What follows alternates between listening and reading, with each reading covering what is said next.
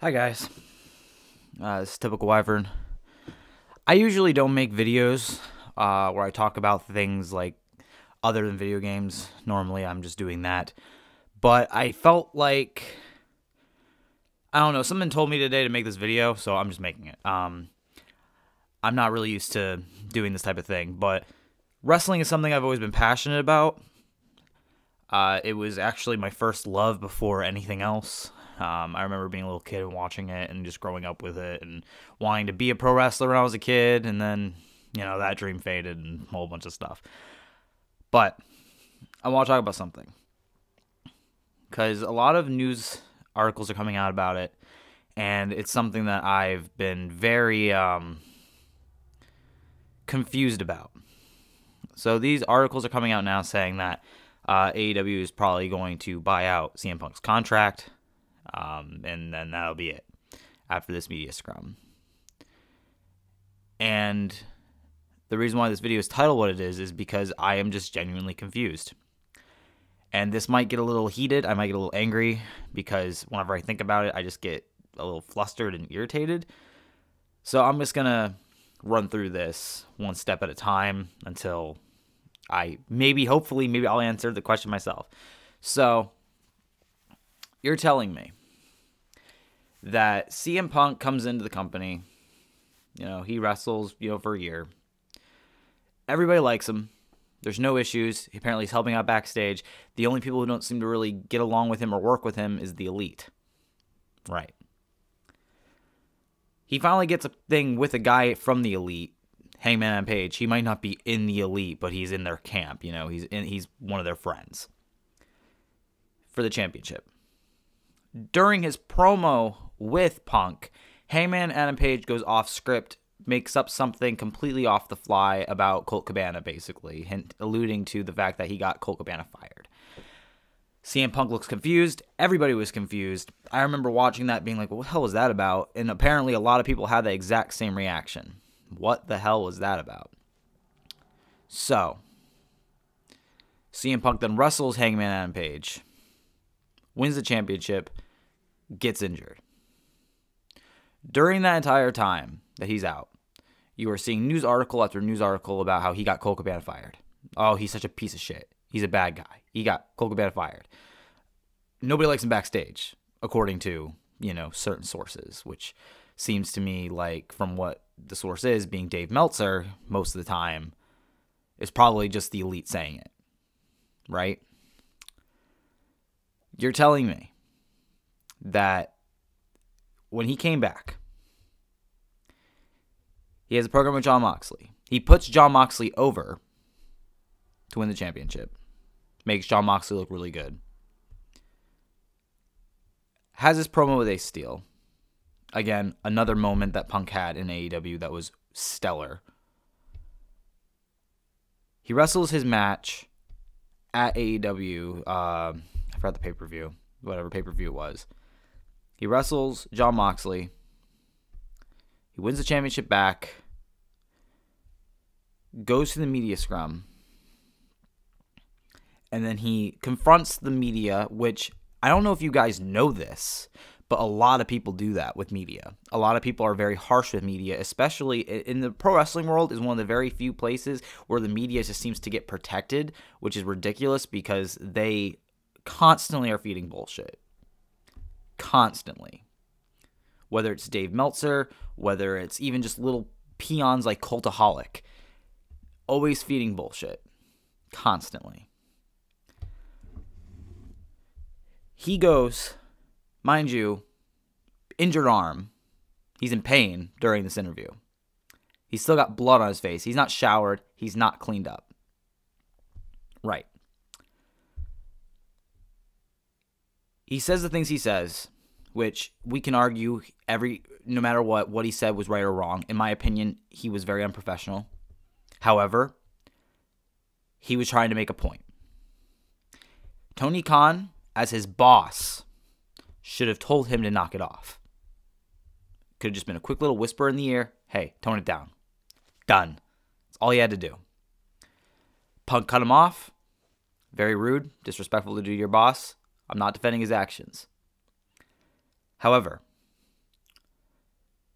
You're telling me that after the scrum, he goes into his locker room. This is all the information that at least I can get. There's a lot of pieces to this that are still not out, so my opinion could change. But you're telling me he goes to his locker room. He's icing his arm, assumably. Probably trying to get cleaned up from his match.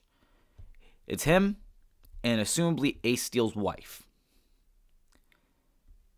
Even if it wasn't a breaking down the door, even if it was just them coming in, or even asking to come in, and Punk said yes, and they were being aggressive to the point where Punk had to resort to violence. Because I don't see Punk as the type to just start swinging. He's never done that before, even when he had huge issues with Triple H, when he had huge issues with several people in WWE, he never once got violent.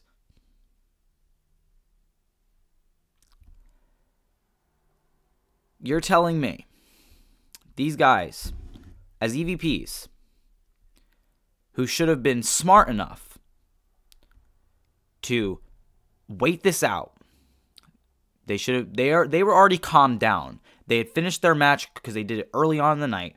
They had time to shower, relax, do whatever they can. Punk is still in pain. He's still getting over his match. These guys come in. They should not have done that. They should not at all have come to his locker room. This should have been a strictly Tony deals with it situation because he's their boss. They might be EVPs. That is not professional. When you see, you know that one of your guys, one of your top employees, one of your biggest draws, if not your biggest draw, is trying to, recuperate from their match. They come in. I don't know the full story, but all I know is somebody escalated things. Matt Jackson got knocked out by Punk. A chair was thrown at Nick, I think. I mixed the two of them up. Apparently, Kenny Omega was trying to get Larry. I'm assuming that was a positive situation. I'm assuming he was trying to protect the dog. Ace Steel bites him, which is kind of funny, but at the same time kind of screwed up. You're telling me, and the reason why Ace Steel was there was because his wife was in there, and she was apparently already injured. I think it was like a broken leg or something. He runs down the hall, sees all this going on, sees that there's somebody grabbing at something. For all we know, the dog could have been right next to his wife, and he could have assumed that he was getting violent with his wife, which would have been crazy to think about, but you never know what's going through your head when you're seeing all this stuff and you have adrenaline rushing. He bites Kenny Omega. They all get into a tussle, and apparently things did not calm down or escalate. Why in hell is Punk the sole person that people are attacking? You have certain people who are pissed off at specifically the Young Bucks. I'm pissed off at pretty much everybody in this situation. I'm extremely mad with Hangman Adam Page because the fact he went off script like that when he was the world champion. He was so desperate to be a world champion that he literally felt so threatened by dropping the championship to somebody like CM Punk that he did that. There's nothing else I can see other than that. Which, I'm sorry to Hangman Adam Page, but if you're going to drop the championship to anybody, you should probably want to drop it to somebody who's held multiple world championships in your competing company. Some guy who's literally a legend for 2011, 2013. Somebody who, if it wasn't for his bad issues with WWE, probably would have been in the Hall of Fame already.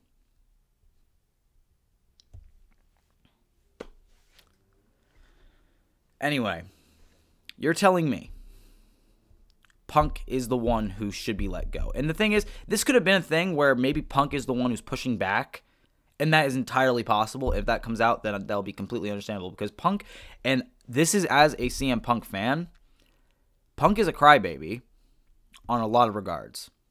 He does have this issue where he sees things his way and he wants things done his way, and that's where things become an issue. And I think that's one reason why the Elite don't like him, is because he will push back on their shit. And honestly, these guys should never have been given the positions they were given at all. You never want to make pro wrestlers EVPs of your company, because that literally, let's use this as a situation that I can deal with personally. Backyard wrestling. Friends who backyard wrestle tend to have issues because they all think they're in charge.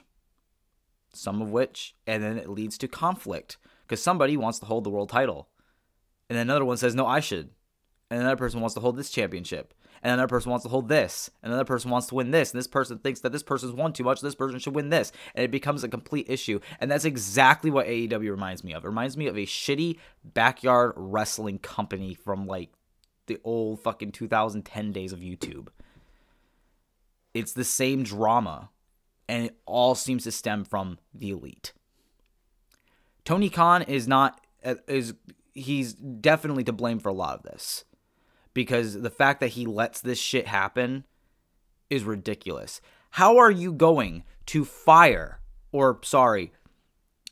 buy out somebody's contract, CM Punk's contract, one of your top draws?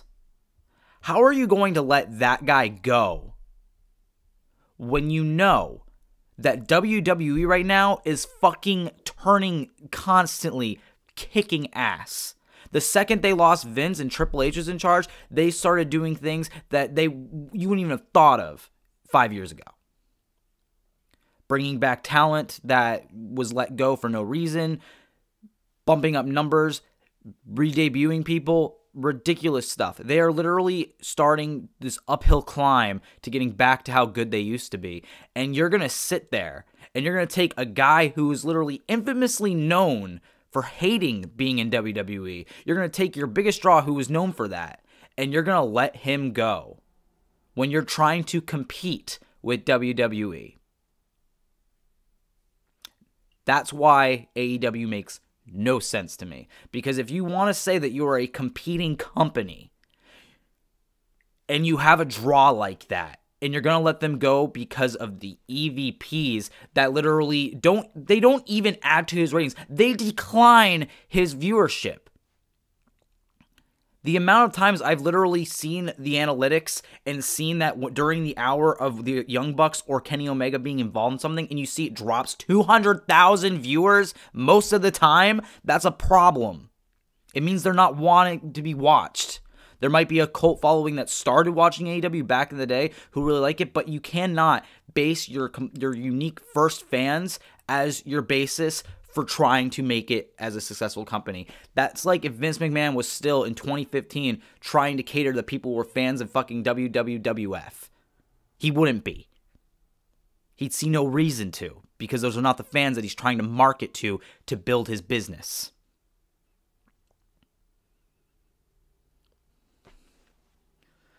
I have a lot of opinions about WWE and AEW and a whole lot of crap. I'm sorry if this came off as a little angry.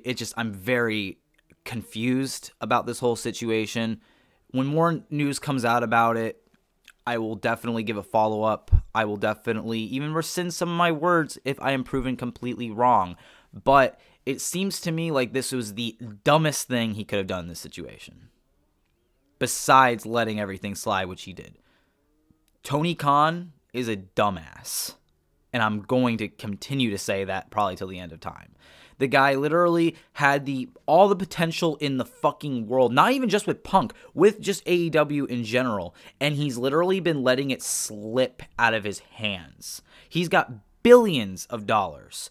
Mostly his dad's money, but he also still has a good chunk of change himself. He's got this company that literally could have been one of the biggest companies, in wrestling history. This company literally could have topped what WCW is doing, but it's never going to because of how he runs his business. Letting go a guy like CM Punk, who literally, I could go on for days. I'm sorry. I'm going to let this one go because it's already been a 15-minute rant, and I feel like I've gotten a little too heated.